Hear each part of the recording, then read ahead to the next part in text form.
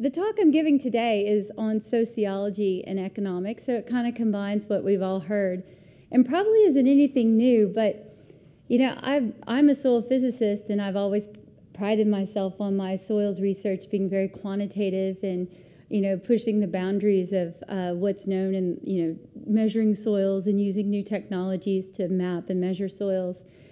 But with the work that we did with soil security, which you heard Alex up here earlier today, I remember when we had the first soil security meeting, it was at Texas A&M University, and I was sitting listening to the sociology and the economics component of our program, and I'd actually helped put together that part of the program, and it was pretty thin.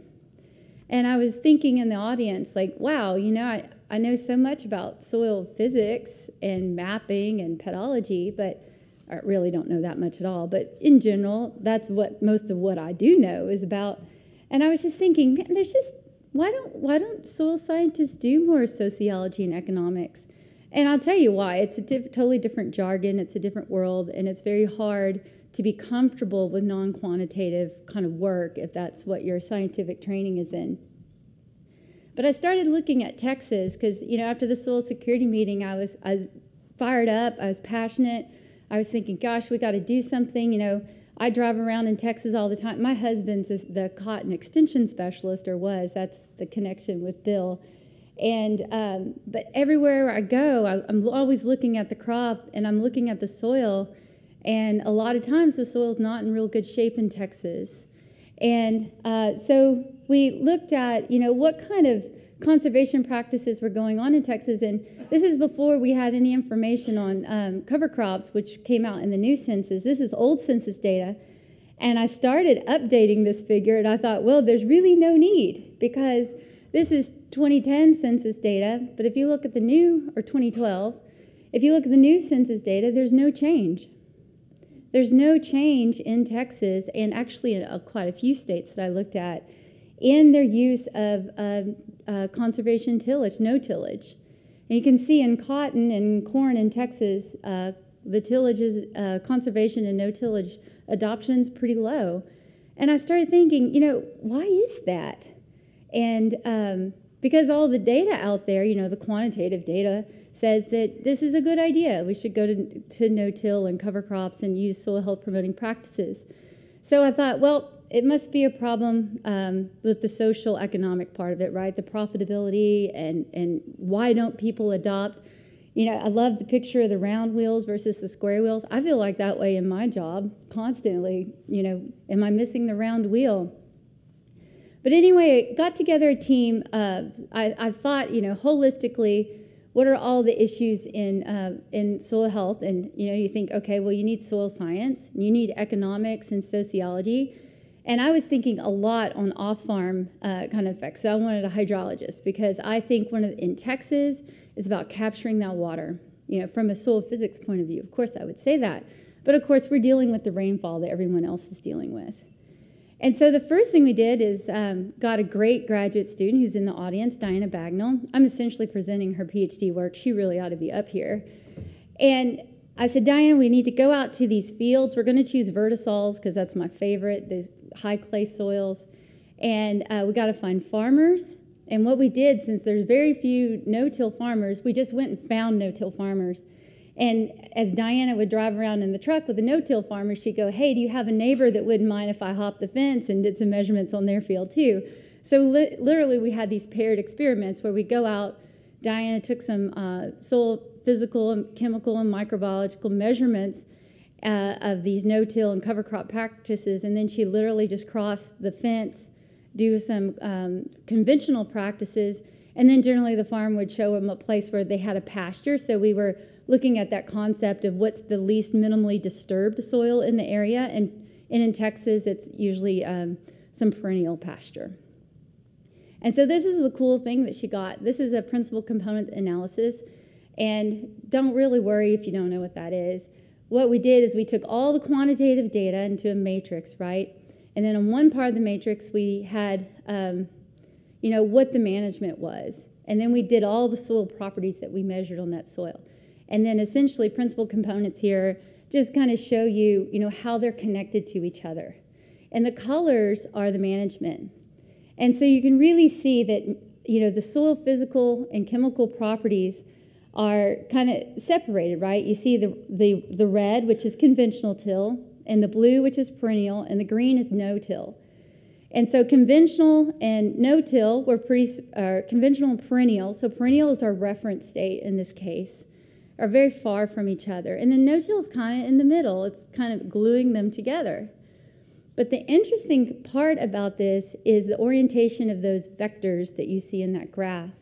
And what the vectors are showing is that the inherent soil properties are kind of a little bit off, but you can kind of think of that x-axis is showing how they differentiate in their inherited soil properties. So like, what they get, their genetics, the genoform, I think is what Alex called it.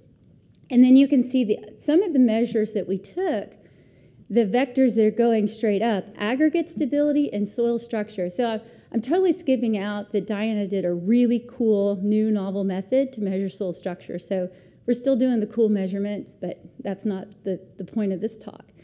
But she measured soil structure quantitatively and quickly, and she measured aggregate stability, and that's what's differentiating these soils. Well, that makes sense. We see this all the time, but it's nice to have a nice measurement of it and to show, okay, so these soil physical properties are varying, and they're varying just like we think they ought to, and boy, the farmer should want nice structure and good aggregate stability because you saw all those pictures that Bill just showed you. So I'm glad I'm not having to waste time on pictures. So when you get together with a sociologist and an economist and you talk with them for over a year, the first thing they want to do is they want to go and talk to farmers. This was a great part. This is a struggle to get farmers. When you're a soil scientist, an economist, and a sociologist, and you walk into a bar, you call a farmer and they go, we really don't want to waste our time with you. But anyway, we were able to get 7 adopters and 8 non-adopters. And we really looked at no-till versus conventional till, but it turned out when you grab the no-till, they're doing cover cropping too, just kind of a thing that happens, right? And we did 3 interviews with them in a group. So we did an interview of the no-tillers and the adopters and the non-adopters. Sociologically, that's what you call them. And we asked them these questions about engaging in practices that promote soil health. And the goals were we wanted to see what changes in soil health were meaningful to them, because we're kind of wondering as soil scientists, how do we communicate with farmers? And then we also wanted to discover themes around their perceptions, like why are they not adopting? Why did they adopt? And so first of all, since I'm a soil scientist, we have to talk about what farmers thought were interesting. And so Diana we recorded all this data, and Diana went through and did a sociological method of non-quantitatively looking at words. And these are the words that came up. Greenness of crops, compaction, soil structure. These are words out of the farmers' mouths. And then as a soil scientist, Diana looks at those, and 2 themes emerge: water management and organic matter. And so we're thinking, okay, those are the things that are important to farmers. We're going to put together a survey, and we're going to include those pieces of information in there. And then the other cool thing that Diana did is she looked at these themes of adoption, right? Remember, we have adopters and non-adopters. And these are really interesting. This is the best part of the talk. This is the best slide of the whole day, at least of my talk. And stewardship ethic. What is this ethic to take care of the land? That ethic was strong in both groups. That's not a surprise, right? Like, we all think we're doing the best for our land, our soil. The next theme, of course, was profitability. That always comes up, and we decide this is kind of the gateway thing. This is the theme that's most important for them to consider. Anything else is the profitability. They all talked about reducing costs. They did not talk about yield. Nobody talked about yield when they talked about profitability. They talked about cost. And then social interactions. Oh, man, that was huge. They talked about the suburbanites. They don't like it when they get on their tractor and go down the road and people are honking and trying to get to work. They talked about landlords, talked about rental, how landlords didn't, just like Bill said. I'm telling you, Bill gave him a talk. Bill said, they don't want the soil, they don't want the fields to look trashy. And trashy means not clean rows. So appearance was a big thing. Family was a huge thing. This one guy who's like one of the big early adopters in the area, young fellow, his father-in-law bought some property and said, I want you to farm it, but you got to do no-till cover crops. And the guy talked to his father, and his father's like, well, you better do what your father-in-law says. But it's not going to work, but you just appease your father-in-law. And so he did it, and it worked. And he said the next year he came back, he was talking to his dad. He goes, we need to get this on all of our acreage and quick. This is the way to go, right? So the connections were important. The other thing they talked about was tuition, the learning curve, right? You pay your tuition. They would say they got to go to school to learn these management practices, and the tuition that you paid was loss in yield. And so here are some quotes. I put them in green. So one guy said, and he was in the adopters, he is, just being new and you just know you don't know all the tricks, you haven't paid the tuition yet. He's talking about yield drag. It's our screw up. It's not the soil's fault. It's our fault. I just love that quote.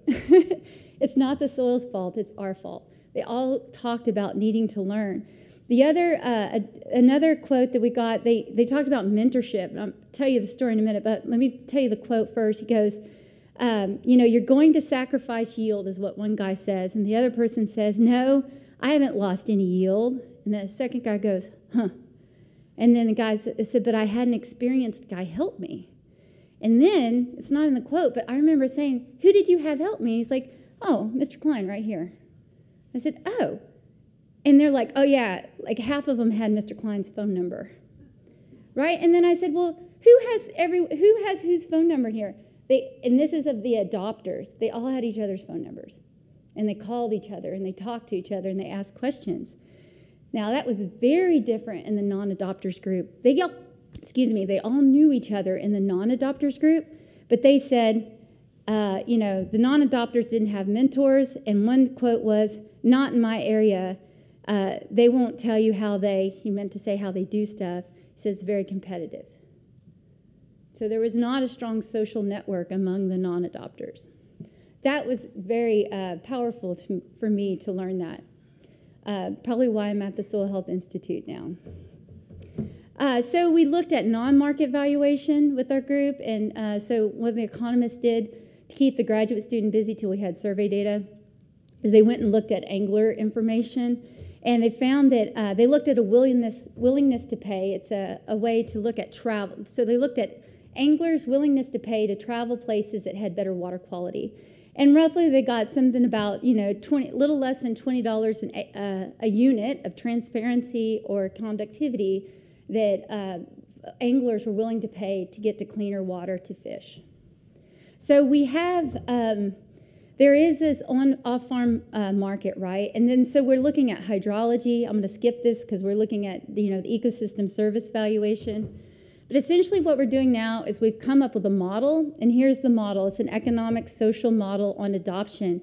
And we're going to quantify this model in a survey and send it out to the farmers so they have quantitative information of what are the barriers to adoption in Texas in this watershed we're working in. Essentially, the first is just a linear model, and these are all the bits. But first of all, we have utility of profit. That's what we all know, the cost, what's it worth.